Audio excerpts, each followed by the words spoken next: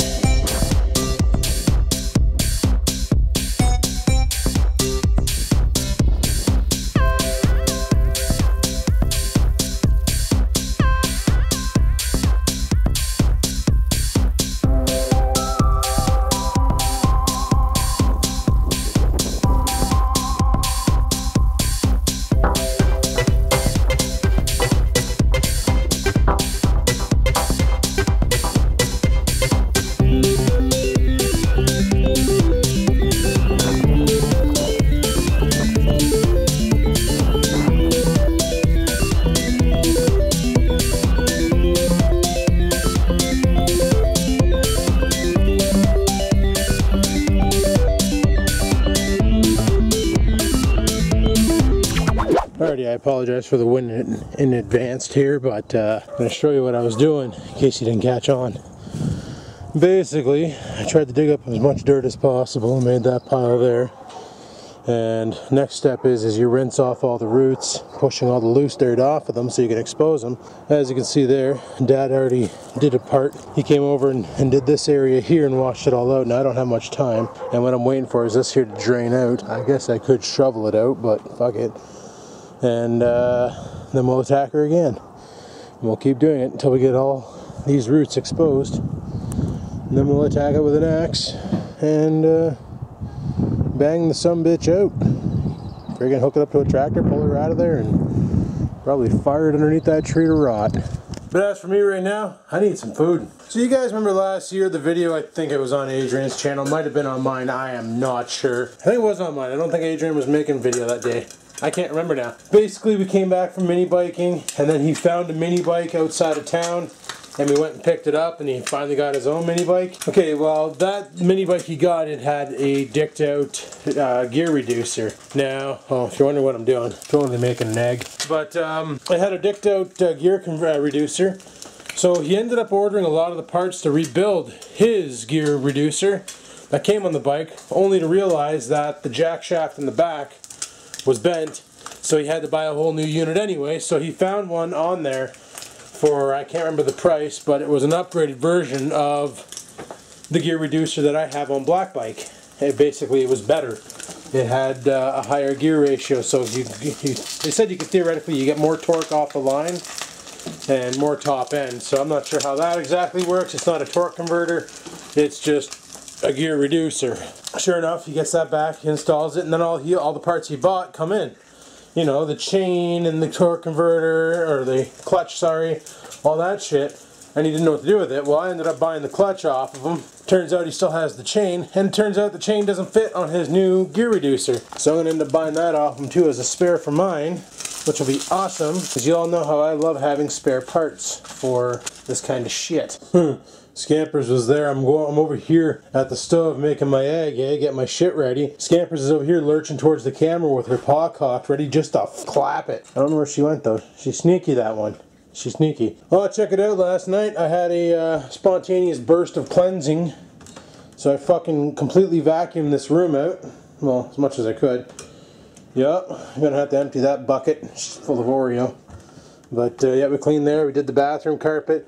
I didn't do the entranceway yet, but I'm going to probably tonight. Another thing I want to do tonight is shave my head. I'm starting to look ridiculous. Well, I always look ridiculous, but it's starting to get a little worse. Anyway, I'm going to go eat my food and go from there. So we'll talk to you guys in a bit.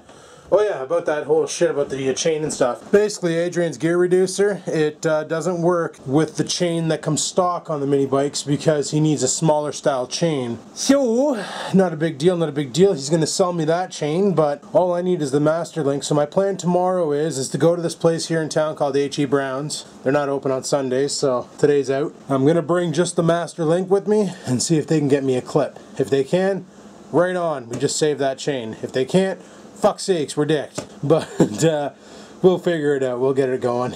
And hoping she's going to be good. Hope everything's going to work out. We're going to have ourselves an awesome fucking bike. And this summer we'll be able to get some serious mini biking in. My goodness, I need a haircut. She looks like a sausage with a paw. Who's my little sausage? Who's my little sausage? You're cute. Why? Oh, looks like we got something else on the lawn. Yeah, every day. More shit, freak sakes. Looks like a tied off garbage bag. Could be a tarp. Probably not. Looks like a garbage bag. I just realized what the hell this is. Okay.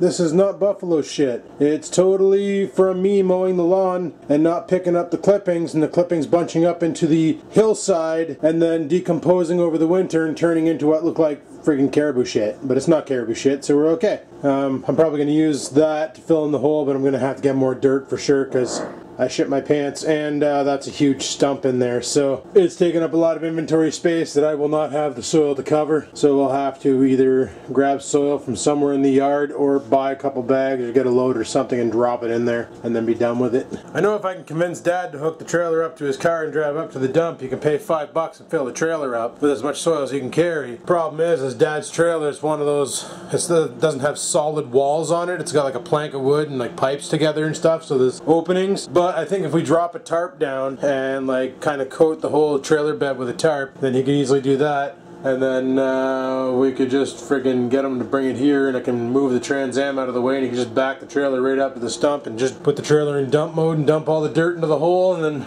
we'll pack her down and plant some seeds, and it'll be like there was never a stump there. But that won't be happening today because, oh, I gotta work. Fist bump. Good boy.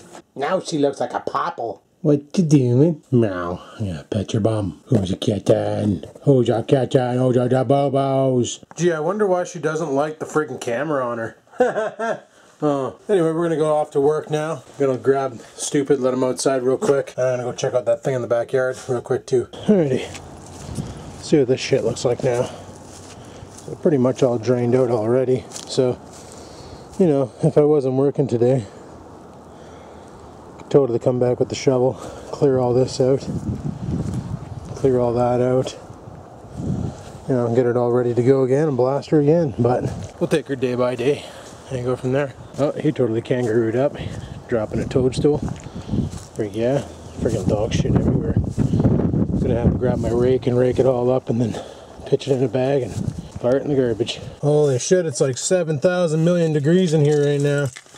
Give or take 7,000 million degrees. Don't need that on, that's for sure. This is that cell phone tripod mount thing I got with my monopod. I was trying something yesterday, but my phone kept turning off for some reason, so I gave up on it.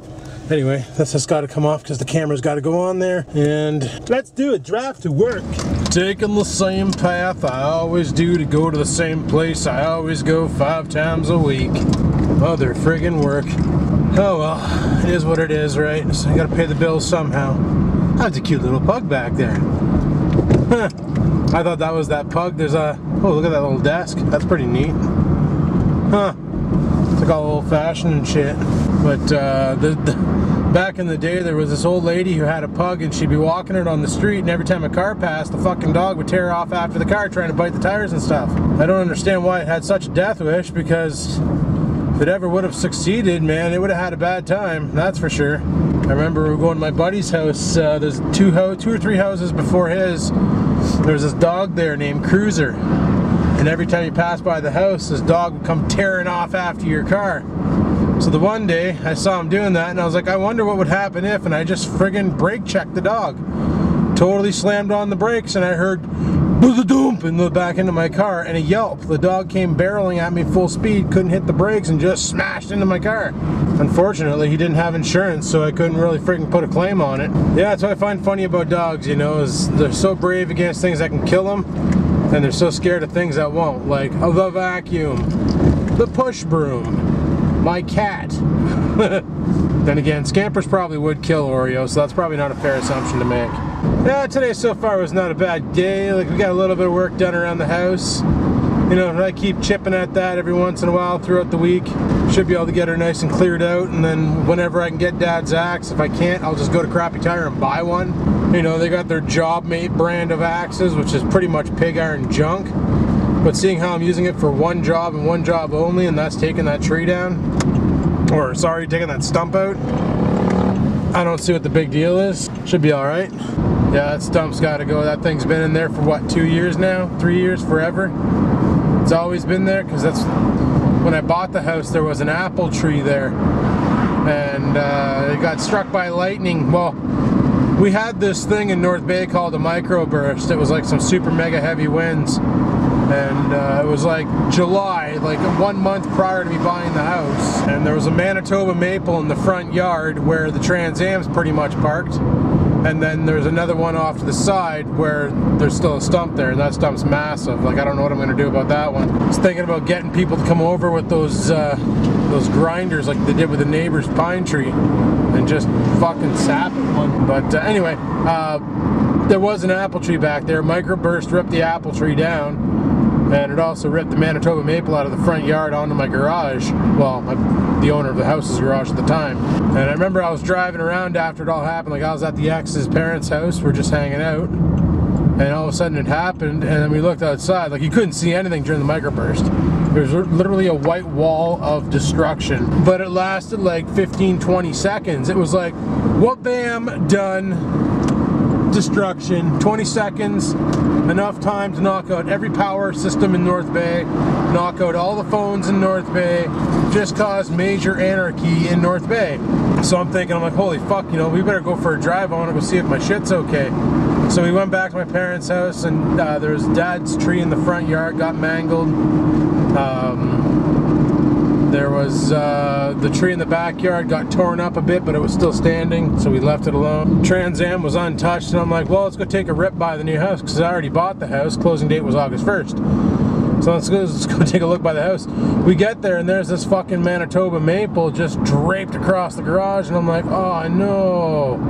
And then the owner's like, hey, how's it going? And I'm like, oh, not too bad. I'm like, tell me you're gonna have this cleaned up. And he's like, what? Why? And I'm like, well, I'm taking over this house August 1st. And he's like, well, sorry to say, bud, but this is gonna end up being your problem. He goes, I don't have time to do with this. And I said, well, okay, well, we'll see what we can do about that. So I called my lawyer and said, listen, bud, the microburst threw a friggin' tree on top of the garage, and that's not going to be my problem when I move in August 1st. And he goes, nope, that's not going to be your problem. I said, so what do we do here? And he goes, let me call the guy, and we're going to tell him what we're going to do. And basically, they're going to push the closing date ahead to give him enough time to cut the tree down and get it all sorted. And let me tell you, he made it his priority to get that tree down before August 1st, because I had to go over with the lawyer and do an inspection to make sure I agreed to take the house as it was, or have Buddy knock off more money off the price because there was cleaning to be done. So that was the other thing he told him, was if he takes over the house as it is, he goes, you're not getting 100,000, you're getting 90,000, and Buddy was kind of pissed. So of course he jumped on it and said, frig it, I'm just going to bang out that tree, go from there. And if I would have known how much money people would pay for firewood, I wouldn't have given away that other Manitoba maple. Like, we literally, like my dad's buddy knows how to fall a tree. And this is the one on the side where that old silver trailer used to be, not where my entranceway is. That one fell in the microburst. This one here was on the side where the kitchen window hangs out, where Scampers always goes and eats. And there was another one there, and you see the stump all the time. Any of my longtime viewers know about that. But anyway, he knew how to fall trees, so he came over and he helped us fall the tree. And we borrowed my uncle's wood chipper so we could grind up all the branches in the sawdust. And everybody in the neighborhood wanted the sawdust for I don't know what. So a bunch of people took some. We still had a lot left over, which turned out to be compost in the back. Turned into dirt, and then grass grew out of it, so I just left it be and it worked. So right on. Yeah, it was pretty dick. Like, chopped up all the wood and that, and I'm like, what am I gonna do with all this wood? Like, I didn't know what to do. And like, we had, I don't know how much wood we had. Like, we had a fair sized pile. I can't tell you like a cord or anything, because I don't really remember it that well, but it was a pretty good chunk. Like, it was a good, I'd say like a 6.5 foot box full load. Like, for a pickup truck, you could probably fill a 6.5 foot box. And like, we chopped it all down, and then we cut it up into 12 into like foot long pieces. Some people like them 16 inches, but we did them in 12-inch pieces, for frig's sake. Chopped them all up. We didn't split them, like, we just chopped them up into logs. Whoever grabbed them could split them themselves. Frig that noise. And then we just piled them neatly at the end of the driveway. And the neighbor at the time comes out and he goes, you want to get rid of that wood quick? And I'm like, yeah, sure, if you want to take it. He goes, oh no, I have no use for it. He goes, we just put a sign on it that says $5 all the wood you can take. And I went, okay. I was like, I was going to put free wood and just let them take it. But I put $5 all the wood you could take. Well, sure enough, that night, 3 o'clock in the morning, I was still sleeping downstairs because we haven't had the lighting set up upstairs, and my bed wasn't in yet, so I was still sleeping on a futon downstairs. It's 3 in the morning. I see the lights light up at the front door, and I'm like, oh, what's going on? I look out, and there's a pickup truck totally stealing all the wood and not even leaving $5. And I was like, you know what, fuck it, I don't even want the $5, I just wanted the wood gone. Next morning I woke up, went outside, there wasn't a trace of wood, there wasn't a chip on the ground where that friggin' pile was. So yeah, people love wood because it's great to burn, I guess. So yeah, a little story time and a drive, I guess, eh? Yeah, fun stuff. But yeah, I used to have 3 trees on that property. Well, I used to have 4 trees theoretically because that oak in the back, but I used to have 3 other trees on that property, and we took down the second Manitoba maple because it just it was interfering with the power lines. Like, it was growing into the power lines and stuff, and I was like, yeah, that's got to go. And like I said, my dad's buddy, he does that for a living. He follows trees, so he knew how to like take it down without banging out the hydro line and getting himself all shocked out and shit. So that was awesome.